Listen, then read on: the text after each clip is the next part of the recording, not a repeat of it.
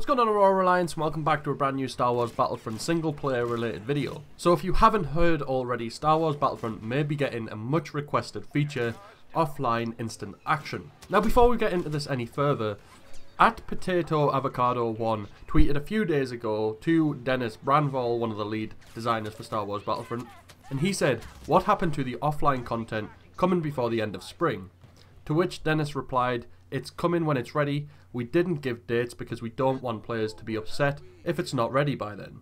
Then literally a day or two ago, uninspired_zebra, a Reddit user who uncovered the previous Bacta bombs and the ion neutralizer, uncovered the offline mode instant action, and he posted his findings to both a Reddit thread and a YouTube video, which you can watch on screen now, and the link to the original video is in the description below. As you can see from this, the video showcases hidden menus that allow players to play Walker Assault and Fight a Squadron offline in a solo session or with a friend.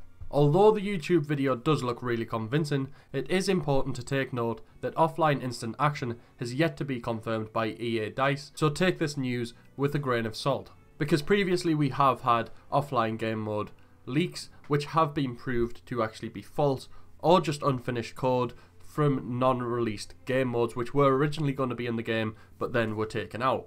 Now obviously a lot of people do really want this mode. It is one of the most requested things for Star Wars Battlefront to actually have, because a lot of people don't have brilliant internet connection, which means they can't play Star Wars Battlefront online all of the time, and there isn't that many offline features in the game at the moment, so it can get really boring and really repetitive to just play these offline modes repeatedly. So having this offline instant action will actually give those players a chance to play the online multiplayer modes offline when their internet connection isn't performing at its best.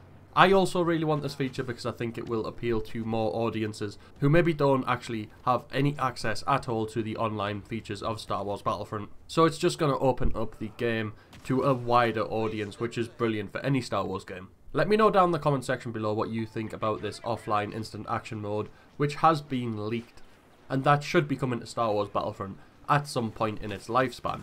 If you've liked this video, then smash a like on it, and if you're new to the channel, then subscribe to join the Aurora Alliance and be kept up to date with all things Star Wars. Other than that, may the Force be with you.